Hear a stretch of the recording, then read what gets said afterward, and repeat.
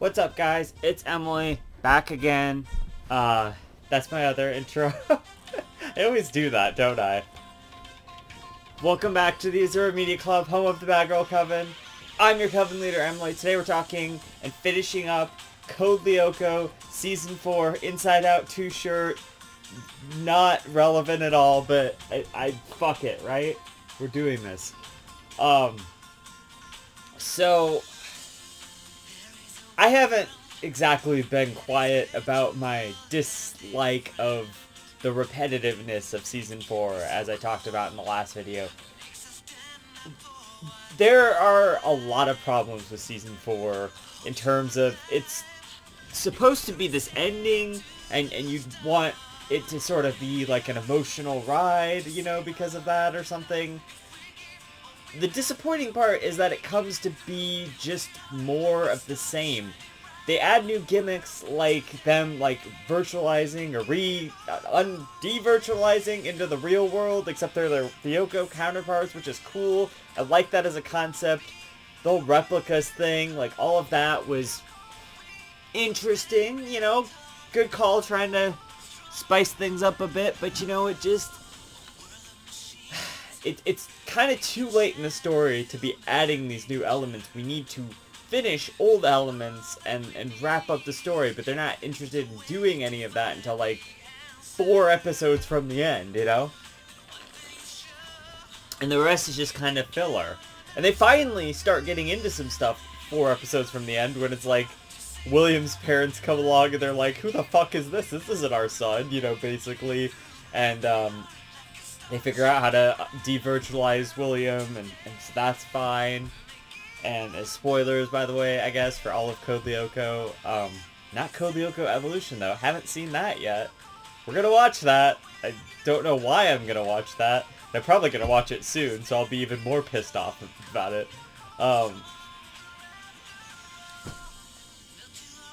It just... There's some really fillery shit going on. There's not...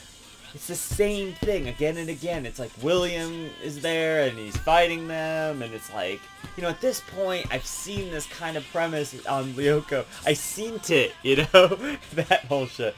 I've seen that on Lyoko like a bunch of times, 90 something times, you know, and I'm a little bit tired of it, you know. It wears as it goes along. They didn't do enough to add enough. They tried to add some stuff, and to their credit, there was some variety and stuff, but with the whole destroying the supercomputers and the replica and the digital C and the skiblanot or whatever the fuck it's called, all of that, right? It just, I kind of wish that they would have just focused more on wrapping things up, which they did later on. They added that Colossus thing, which is like, that could have been cool, but it was in like 2 episodes. You know, like, that should have been, like, a thing that they were trying to defeat the whole season. Maybe that would have gotten kind of repetitive, but I'm just like, what if that's your excuse, you know, if you're going to the replicas? This whole big monster is, like, there destroying Lyoko, right? And so the urgency of the matter, obviously, the urgency is to destroy Xana, but they don't... There's hundreds of these replica things. They even say that in one of the last few episodes there. It's like, there's no way that they were ever going to get around it. The only way they found to get around it was, like, Jeremy's like, I'm going to do that thing that I did before with the Marabunta, and I'm going to, like, create a virus to defeat Xana. And then, like, Franz Hopper, like, sacrifices himself to, like, give Jeremy the ability to do that. And that's another thing. Like, Franz Hopper's kind of in this. He's like a ball of like light that like helps them a couple of times. I don't know at this point, you know, none of this really, it's like, it just wears on you, because it's like, when I was watching season 1 and 2, I'm like, this is still cool, this is still, you know, pretty nostalgic thing. The episodes were better, the gimmick hadn't wore off yet, you know, like, definitely by the time you reach season 4, it is just a lot of the same shit, and it's just, you're just tired of it by that point, you know, and that's what it comes down to. It just, it went on for too long, you know, that's the thing. I think, had season 3 been the last season, maybe, and they had just done a lot of this stuff in season 3, you know, maybe cut some more fillery sort of episodes, and we would have been a lot better for it, you know? This could have been like a lean 80 episode show, but I think there's definitely like most of a season too much. It's just one of the seasons was shorter anyway. They could have just like made 3 seasons and then made it like a regular 3 seasons and it would have been fine, but you know, okay, and then here's the thing though. Despite all of that, despite the problems, despite, you know, maybe a feeling of, I don't know, like, is this the best ending we could have came up with? I mean, it was an alright ending, you know, it's just kind of, some of it's like a clip show, you know what I mean? Like, so, there's that, but, and I'm fine with that. Honestly, if they had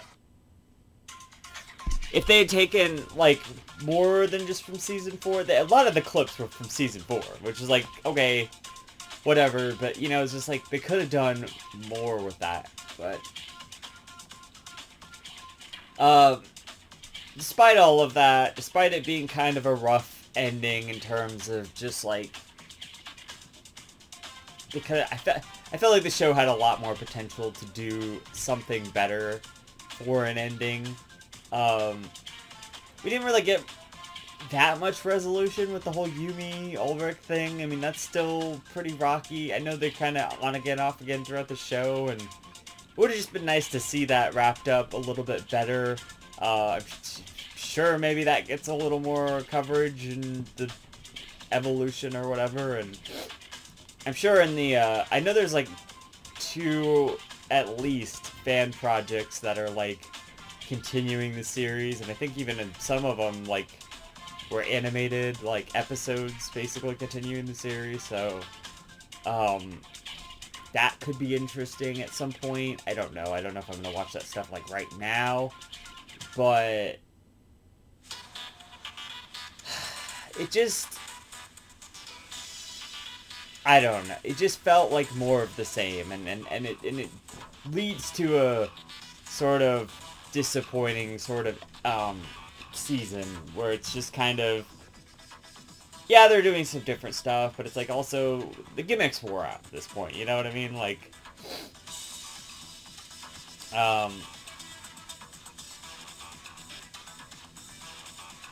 but just despite how much I'm complaining, that's what I'm trying to get to. So despite how much I've been complaining, I still think this show is a great show overall. It has its problems, but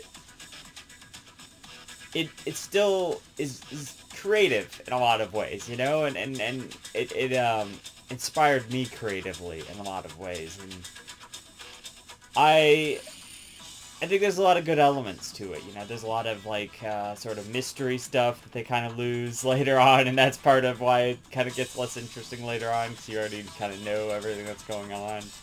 A lot of the Xanification stuff was cool, and, you know, it had good characters, and decent writing and whatnot, and just like a solid premise overall. I just think it needed to be like a little bit shorter, and, you know, maybe a little less Lyoko focused. Focus more on the characters and stuff, and because that's where the show really shines at. The Lyoko stuff is fine, but it's usually the stuff that's the least interesting part of whatever episode we're dealing with. You know, I'm more interested in the mystery behind Franz Hopper and, like, little random things that they're doing in their day-to-day lives. Like, you know, this music is from, like, them just kind of hanging out and stuff, and that was the better parts of the show. And I know sometimes that gets a little dull too, but I feel like as a middle school student, I really related to that stuff, you know, and I think that I really latched on to a lot of that, and like, oh, and then, like, the sissy trying to find out the mystery of, like, what they're doing, stuff like that stuff's interesting, I think. I don't mind the Lyoko stuff, but I just think it goes on for a little bit too long. And then when you've seen it, you know? You know what's happening. There's only so many times you can impress me with flashy visuals, and then I'm gonna get bored of it after a while. But I understand that it's baked into the premise of the show, and you kind of have to do that, so... I still really like the show, like I said. I really still like the characters. I think the music is actually pretty good. It's well composed and whatnot. The overall storyline is good at points. Like I said, it drags a little later on, because I think that's part of it. It's we're not trying to do a specific thing anymore. We're just trying to, like, there's like a million loose different things that they're doing, and it kind of just, I don't know, feels odd and not the character. And then the ending kind of just feels a little bit rushed too, maybe. Like, I feel like they could have explored some of that more, and they certainly had time to do it. They just chose to spend that on sort of more fillery episodes, you know, so, it's fine. I think this is definitely, like, the weakest season out of all of the 4 seasons, though, and that's what's disappointing about it. They didn't really stick the landing, you know, or they went out with a whimper instead of a bang, you know, like, kind of thing, so... A lot of good shows will, or media in general, will end with something really epic, and you feel like, oh, that really paid off, you know? I'm not sure this is one of those things. I don't know, maybe some of the other media will kind of satisfy some of that for me.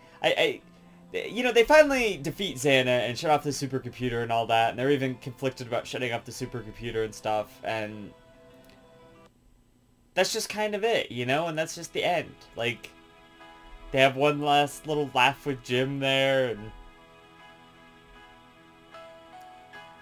that's kind of it, you know? And it's just, like... I don't know. I just... maybe I was expecting a little bit more, you know? And... But the problem is, I don't feel like whatever Evolution's gonna offer, you know, like where Xana's apparently back now or something, like how the fuck does that work? And then it just kind of like defeats the point of the ending of the original, which admittedly was just okay to begin with, so maybe that's fine, but like it cheapens it, you know? It's like the whole point was you're trying to defeat Xana. Honestly, I kind of wish and maybe they'll go this direction, but I kind of wish Evolution was just its own thing, you know? It's just like, not that it can't be Code Lyoko related, but why do we have to bring Xana back, you know? Because Xana's iconic, right? Like, it's like, create a new villain that we have to, like, fight and stuff. I just think bringing back the same villain is kind of a lazy move, you know? It's like they defeated Xana. I mean, it wasn't a great defeat of Xana, but it was. And then they have these live action elements. It's just like, what the fuck is this? Like, come on. Everyone loved the 2D animated style. That was cool, right? It had its really unique art style. And some people don't love it, I guess, but the big foreheads and whatnot. But it's charming, you know? And for its time especially, it looks very good, you know? I feel like.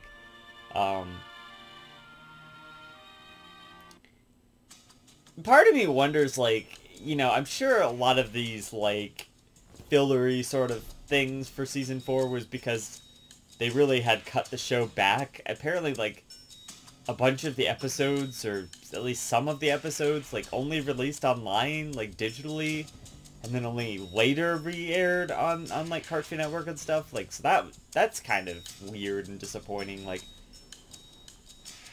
They might have just barely got this ending, so I'm glad it had an ending. I'm just saying I don't think the ending lives up to, you know, what the show's ending could have lived up to, you know, because it's a great show overall. Like I said, it's certainly not perfect.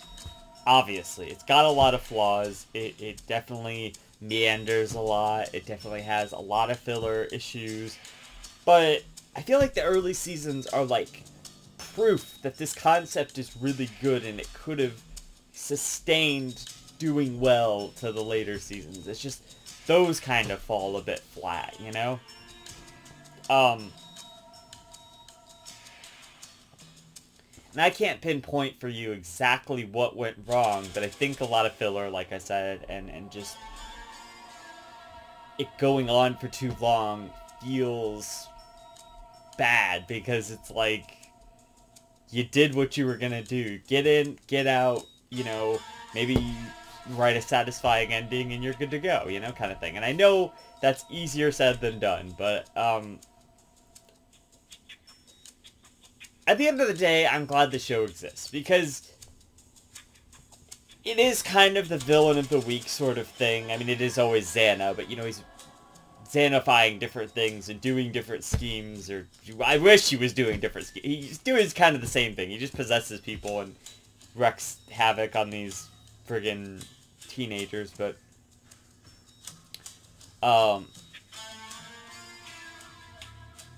it kind of gives way to other shows like Miraculous Ladybug and stuff, where it's like they kind of use a similar formula where, you know, there's a villain of the week. And I know that's not a new concept, you know, obviously, like, even, like, Sailor Moon did that back in the day and stuff, but,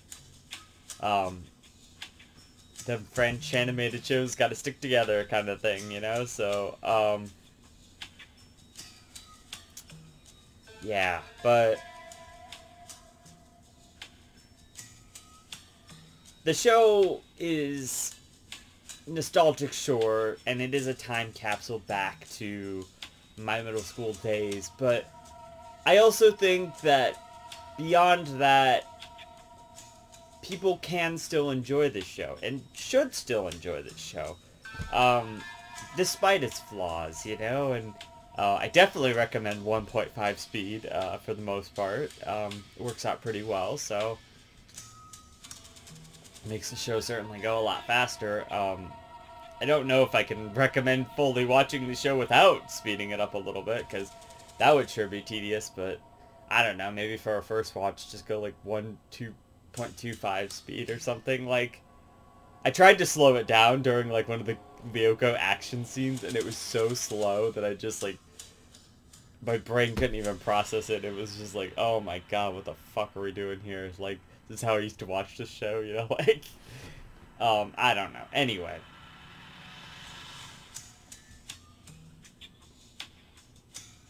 I still really enjoy this show, like I said, and it's probably not for everyone, and I know it's a kind of maybe sort of a you had to be there thing, but I think it still holds up in a lot of regards. There's a lot of elements that isn't even just that it doesn't hold up, it's just that they didn't really do well, you know, with making a lot of filler, that kind of stuff. It's like, in that regard, I'm blaming the show for those things, but that's only, like, kind of the later seasons. I mean, they do kind of do it in the earlier seasons, too, but the concept is more fresh, so it's less annoying, or less tedious, at that rate. But I still think it's a fun show, and I still think it's worth watching and experiencing, because, you know, I really enjoy it, and I think... Is there shows from my childhood that hold up better? Are there shows from my childhood that hold up better? Yeah, definitely. Like, I'd love to do it like a Danny Phantom rewatch. I remember that show holding up pretty well. Avatar: The Last Airbender. Obviously, that was on a whole other level of quality. But, you know, stuff like that, and Teen Titans and stuff, like, even from that same era, the Magoozy era, right? You know, who doesn't remember Magoozy, right? Nobody at this point. That's what fucking Code Lyoko was headlining that shit with, like, Totally Spies, and, like, I think Teen Titans was on there. I don't remember. It's been a long time since fucking Magoozy, but... yeah. It sure takes me back, you know? It's a thing from my childhood that I still think is pretty great, and it's still very watchable, and maybe it would be better if you kind of cut it up by season. So, like, you know, watch a season, give it a few weeks, watch the next season, give that a few weeks, and then maybe the concept won't have worn on so much, but I don't know. I still think the later seasons, or even just maybe season 4, is, like, kind of flawed, and, like I said, just less good overall than some of the previous seasons where we're still building up stuff. They lost a purpose, you know? Maybe if the purpose had been more clearly destroying Xana, like, if you've been working on that virus the entire time, that would have maybe given us a through line through season 4. But it just all kind of resolves very quickly, and it's disappointing, you know? And I know they kind of had issues, like, making the show or whatever, and that's probably why, but, yeah, I don't know. It's still a great show. I still would recommend it, and the characters are great, the music's great, most of the stuff in the real world is great. The Lyoko sections go on for a bit too long, but they're kind of cool sometimes. I do like the romance between, like, Ulrich and Yumi, and, like, Aelita and Jeremy, but they don't really do a lot with it. I think Miraculous Ladybug is definitely a way better example of, like, a romance show. I know the core of that show is more built on that romance, but I think the utilization of those elements here is kind of underwhelming, you know? I mean, they hint at it all the time, they just never resolve it, and that kind of pisses me off, because I loved that ship, even back in the day. That was, like, probably one of the earlier ships I actually really cared about, other than, like, Zutara and, like... Wait, not Zutara. God damn it, they got me! I was listening to that, from the Spirit World podcast the other day, they were talking about Zutara. Katang! I'm not a Zutara shipper, don't quote me on that one. Anyway... Stuff like that, stuff like, you know, I don't know, Robin and Starfire maybe, stuff like that. I'm trying to think of, like, the really good ships from back in the day. It's difficult at the moment, but it lives on through shit like Miraculous Ladybug, for sure.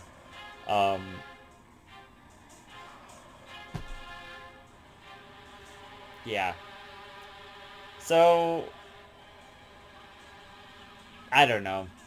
You know... I just feel so defeated at this point. Maybe I'm Xana. I feel so defeated at this point, because it's just like, the show's over, and all that's left is maybe a worse version of the show that would continue it. And that doesn't make me feel great, you know? So, I don't know. We'll see what I think of that. We'll see what the future holds. Hopefully, maybe Evolution's good. Who the fuck knows, right? I don't know. Maybe they'll actually resolve some of the things I have problems with, or try and do something really different, or something. We'll see what happens. But I want to have more energy here at the end, but it's just like, I swear, Code Lyoko is a good show. Go watch it, you know? But see, I say that, and then it's like, yeah, but do you really need to watch Code Lyoko if you haven't seen, like, Miraculous Ladybug, or maybe The Owl House, you know? It's definitely lower on the list of things you need. The Good Place, you know? And if you watch that video, definitely go watch some of those shows first. But I would say this is a good show if you've seen, like, pretty much everything else. I don't know. There you go. Until next time, this is Emily. Stick around, subscribe to join the Batgirl Coven, and I'll see you guys in the next one. Never forget, magic comes from the heart. Code Lyoko will withstand it all. Code Lyoko be the way you go. Code Lyoko, we will stand real tall. Code Lyoko, stronger after all. Bye.